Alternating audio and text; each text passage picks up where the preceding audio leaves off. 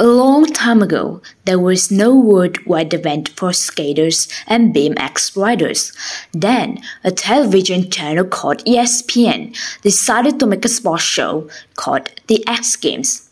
The X Games was made for younger viewers. The games first had skaters, BMX riders, and inline skaters as athletes. The show immediately drew a lot of attention. More people wanted to be part of the games.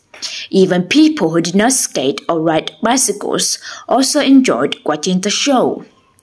The X Games grew very quickly, and it was a favorite show among younger people all over the world. The show added more events, such as rock and ice climbing. The Winter X Games were also added, to feature snowboarding and other winter events. How many different sports are played in your country? Each country seems to have a special sport. Curling is a popular sport in Canada. Curling is a group sport and is played on ice. Each team has 4 players.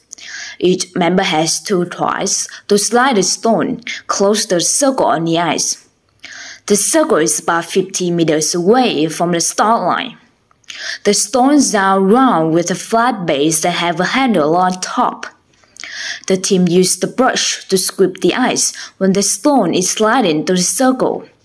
They do this to make the ice smooth so that the stone will not stop and go straight. The teams try to slide the stones to hit the other team's stone and push them away. The winner is the team with the stone that is closest to the center of the circle.